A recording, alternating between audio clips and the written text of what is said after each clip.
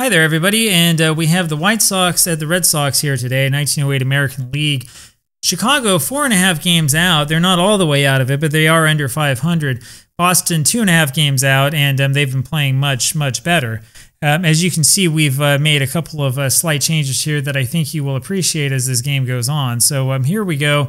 Top of the first inning, it'll be Patsy Doherty here for the White Sox. White Sox... using, of course, this modified lineup, and I think I've talked about that a couple of times now, and so we're trying to make things a little bit different for them. The rule is a 51. I'm not sure how this is going to look. I'm trying to give the video the best quality that I can, but you might have to trust me when I tell you what the rule is, because I know there's still that glare. I haven't solved that problem yet. Doherty has an 11 on his 51. That's a single to left field that gets in front of Kravitz. And so Patsy opens it up with a base hit, and then he promptly steals second with fielder Jones up there. So runner on at second now for Jones. Jones is going to swing away. No need to bunt now. And the roll is 66. It's a good thing we didn't bunt, isn't it? His second roll is an 11 for a 1, and that's a home run over the center field fence. Man, what a way for Cy Morgan to start. I was going to tell you all about him with his 5-2 record, but now his ERA is up to 3.26 as he gives up a dinger. It's 2-0 already. Here's George Davis for the White Sox. Hitless wonder is starting to hit. He rolls a 34 for a 44. It's a fly ball over to center. Sullivan has that for the out. There's one away. Ed Hahn up there now. Ed rolls a 16 for a 26. Ground ball to second base. It's going to be McConnell throwing to first, and there's 2 away. Up is Jiggs Donahue hitting 170. Jiggs' roll 35 for a 41, changed to a 40, and that's going to be a walk by Morgan. Cy's biggest problem is that W. He's given up now 19 walks this season. Up now is Freddie Parent. And Parent rolls a 41 for a 28. That's going to be a ground ball over. Heine Wagner fields that over to McConnell. And so they get their man. We go, however, now to the bottom of the first inning. It is a 2-0 lead for the White Sox. Here comes Amby McConnell. He's hitting 281. He will face Frank Smith, Mr. 15 grade. A is his grade right now. 5-3 his record with a 1.51 ERA. First roll is a 65 for a 35. There is a little E roll, and that'll always get you.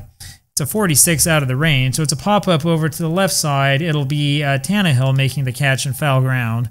One away. Up now is Harry Lord. Lord's hitting 255, 279 on base percentage. He rolls a 13 for a 39, changed to 37. That'll be a strike. Next roll is a 34 for a 44, but there is a little E roll. It's a 31 out of the range, so it's a fly ball to center. Jones has that for the out. 2 gone. Doc Gessler now, and he rolls a 16 for a 26. Ground ball to Davis, who throws to first. That does it for the first inning. We go to the top of the second inning now. 2-0 White Sox. My apologies. Sounds like yesterday's game. Here comes Lee Tannehill for Chicago. Lee rolls a 65 for a 35. That's popped up to the left side, out of play, and Lord makes the catch. 1 away. Billy Sullivan up there now. Billy rolls a 21 for a 30. Fly ball left field. It'll be Kravitz making the catch. 2 away. Up comes Frank Smith, the pitcher. Don't expect much of him. He rolls a 26 for a 13. That's what I expected. We go to the bottom of the second inning. It's a 2-0 lead still. Bob Unglau will lead this off for the Red Sox. His roll 23 for a 32. Fly ball right field. Hahn has that. 1 away. Denny Sullivan, the next batter. Rolls a 23 for a 32. It's another fly to right, and Hahn has that one. 2 gone. Here comes Gavy Kravitz. Gavy hitting 207. And just like so many others in 1908 not hitting well. He rolls a 34 for a 44. There is a little E roll. Maybe it'll bail him out. We'll see. Rolls a 33, so it doesn't. It's a fly ball to center. Easy play there for the center fielder Jones. That brings us to the top of the third inning. And it's a 2-0 lead still for the White Sox on Jones's home run. Here, first man up is Patsy Doherty. Rolls a 63 for a 31. Fly ball to center. Sullivan has that. There's 1 away. Fielder Jones now 1 for 1 with that home run. That's his first of the season. He rolls a 63 for a 31. Fly ball to center. Sullivan has that. There's 2 away. Here now is George Davis. And the roll 34 for a 44. So it's another fly ball to Sullivan. 3 in a row. And I guess the dice are stuck, huh? Go to the bottom of the third inning. Still 2-0. Here comes Heine Wagner hitting 263, and he rolls a 14 for a 43. Fly ball to left, and it'll be easy for Patsy Doherty. 1 away. Joe Krieger up there now. He rolls a 53 for an 18 change to 22. Ground ball, first base side. Donahue flips over to Smith covering the bag, and just like that, there's 2 away. Up his side, Morgan. Morgan rolls a 23 for a 32. It's a fly to right. Hahn has that one for the out. Simple as that. We go to the top of the 4th inning. It is still a 2-0 lead, and here comes Ed Hahn. 2 hits for the White Sox, and that's all the offense we've seen, and that all came at the top of the 1st. Hahn rolls a 21 for a 30, fly ball to left. It'll be Kravitz making the catch, 1 away. Jiggs Donahue, the batter, rolls an 11 for a 0. Here we go. 65 then for a 35, or for a 7, I'm sorry, second column. That's a single to right. Good thing I have the computer to help me. So Donahue figures out a way to get on first, and that'll bring up Freddie Parent. And it's 1908, by the way, in case you didn't know. So guess what's going to happen? It's a bunt. Rolls a 43 for a 29, and it's a bad bunt. Right side, Unglaub has it and throws over to Heine Wagner covering at second. They get the lead runner. That'll bring up Tannehill with a runner on at first and 2 out. So it doesn't work. Tannehill's roll 16 for a 26, ground ball to second. McConnell flips over to Wagner at short, and they get the force. We'll go now, bottom of the 4th inning. It's a 2-0 lead for the White Sox. Here comes Amby McConnell.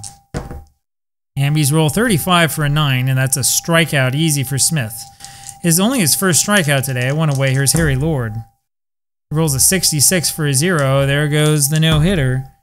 Next rolls a 52 for an 8, so it's a single to left center for Lord. And that'll bring up Doc Gessler with down 2-0 with 1 out here in the bottom of the 4th.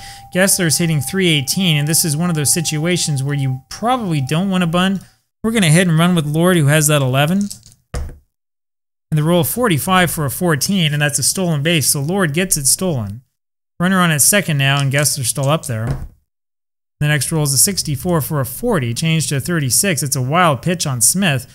That puts Lord on at third, and that means the infield has to come in. Gessler will still swing away, no need to bunt. The roll's a 22 for a 7. That's a fly ball to left. It's caught there by Doherty, and the runner scores. So it's a 2-1 lead now for the White Sox. And up comes Bob Unglaub. 2-1, close game. Unglaub rolls a 35 for a 9, and he will strike out. And so we will go now to the top of the 5th inning. And it is a 2-1 lead here for the White Sox. Up is Billy Sullivan. Sullivan, the catcher. And his roll is a 63 for a 30. It's a fly ball to left. Kravitz has that for the out. 1 away. Frank Smith is the next man up. Smith today, 0 for 1, struck out last time up. Rolls a 13 for a 36, changed to a 40. That's going to be a walk, so he gets on base. And that brings up Patsy Doherty. Now, Smith has wheels. He does not have an 11, but he's fast. The question is, do you bunt with Patsy? Do you swing away? I think we take the risk and swing away. And the roll's a 13 for a 14. Morgan has given up 3 walks in this game, 21 this season, and that brings up fielder Jones. Jones had a home run earlier. And so do you bunt with him or swing away? Given the situation, 1-run game, I think the bunt is almost automatic. And the roll's a 14 for a 43. Good thing we bunted. There is a little E-roll, however. And this roll's a 36. It's out of the range. So it will be a bunt back to Morgan. He flips over to McConnell covering at first base. Both runners move up, and now with 2 away, here is George Davis. Top of the 5th inning, 2 away, 2 men on, both in scoring position. And the question is, do you pitch to Davis or do you pitch to Hahn? Davis hitting 244 is all. Hahn has been hitting a lot better, so I think we do pitch to Davis, but this is a real risk. And the roll is a 56 for a 34. That's going to be a pop-up over to shortstop, the left side. Heine Wagner's there, and he makes the catch for the out. That takes us now to the bottom of the 5th inning. It's still a 2-1 lead here for the White Sox. So Denny Sullivan will lead this off here for the Red Sox. Sullivan 0 for 1 today. His roll is a 34 for a 44. It's a fly ball center field. Jones has that for the out, 1 away. Up next is Gavy Kravitz. Kravitz rolls a 43 for a 29. Comebacker over to Smith, who throws to first, and there's 2 away. Heine Wagner, next man up. He rolls a 56 for a 32. It's a fly ball over to right field. Hahn has that one for the out. And just like that, we're at the top of the 6th inning. Very fast-paced game. Still 2-1 the lead for the White Sox. 3 hits for the White Sox against only the 1 for the Red Sox, but they got a run out of it. Here is Ed Hahn to lead this off. He rolls a 24 for a 13, and he'll strike out. Second strikeout collected by Morgan. One away. Here comes Jigs Donahue. Donahue's roll 35 for a 41, changed to 37, and that's going to be a walk. So Donahue gets on base, and here comes Parent again to try to bunt again. He's been out twice on fielder's choices. And the roll is a 22 for an A. That's a good bunt to Morgan, who throws over to McConnell covering at first. Donahue goes to second. 2 away. Here comes Lee Tannehill. And his roll 55 for an A. That's going to be a comebacker over to Morgan. Throws to first for the out. We'll go now to the bottom of the 6th inning. It's still a 2-1 lead. Lou Krieger, leads this off for the Red Sox, the catcher. His roll 23 for a 30. It's a fly ball over to left. Doherty's got that for the out, 1 away, and here comes Cy Morgan. Pitcher rolls a 56 for a 34. It's a pop-up over to Parent, the shortstop. He's got that for the out, 2 away, and up is now Amby McConnell. Amby rolls an 11 for a 0. He could tie it here. Next rolls a 13 for a 6, so that's a double to right center field. That one gets between Hahn and Jones. McConnell ends up on second, and that'll bring up Harry Lord. 2 outs, bottom of the 6th. And his roll is a 24 for a 13. He strikes out. It's the third one that Smith has struck out today. That takes us to the top of the 7th inning. Still a 2-1 ball game. Very, very tight, very close. Up is Billy Sullivan. Catcher is 0 for 2. Flew out to left both times. He rolls a 52 for a 27. It's a ground ball to the left side. Lord fields it and throws to first. 1 away. Frank Smith up there now, the pitcher. 0 for 1. Walked last time up. Rolls a 41 for a 28, ground ball to short, and it's Heine Wagner throwing to first, 2 away. Up now again, Patsy Doherty, who's 1 for 2. He had that single stolen base. He also walked. His roll is a 42 for a 14, and so he'll walk again, and that'll bring up fielder Jones. No way to bunt, of course. 2 men out.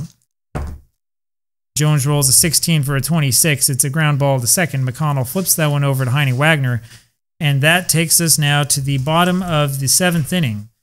Still a 2-1 lead for the White Sox. Time running out for Boston. Here comes Doc Gessler. His roll is a 12 for a 24. There is a little E-roll. It's a 43, so it's a ground ball to short. Parent throws over to first, 1 away.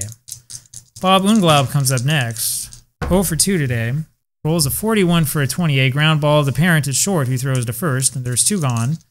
Up is Denny Sullivan, and Sullivan rolls a 52 for a 27. It'll be a ground ball to third, and they go down quietly. Tannehill throws to first. We go now to the top of the 8th inning. Still a 2-1 lead for the White Sox. We've had all of the excitement early. So it'll be George Davis here to lead this off. Davis, 0 for 3, rolls a 55 for an 8. That's going to be a ground ball to short, and Wagner throws to first, 1 away. Ed Hahn, next man up. Rolls a 31 for a 9, and that's going to be a single over short, so another hit for the White Sox, their 4th. That'll bring up Jigs Donahue, who's 1 for 1, walked twice, and he's going to bunt. And he rolls a 15 for an 11, and so he gets another hint. He bunts successfully and makes it to first before the throw gets in there. And once again, it brings up Freddie Parent, who I think has tried to bunt every time up. 5th hit for the White Sox. Here comes Parent. He's going to bunt, and his roll's a 61 for a 13, and he strikes out, interestingly enough. And that's the 2nd out. Here comes the lead Tannehill now with runners on at first and second. Rolls a 32 for a 26, and that's going to be a pop-up to the left side. McConnell makes that catch for the out. We'll go now to the bottom of the 8th inning. It's a 2-1 lead for the White Sox. Here's Gavy Travis. Rolls a 32 for a 26 ground ball. That'll be over to Davis, who throws to first, 1 away. Heine Wagner now. His roll's a 22 for an 8, but that's a ground ball to short. Parent has it on to first, and there's 2 gone. Here comes Lou Krieger. And the roll is 64 for a 27 ground ball to third.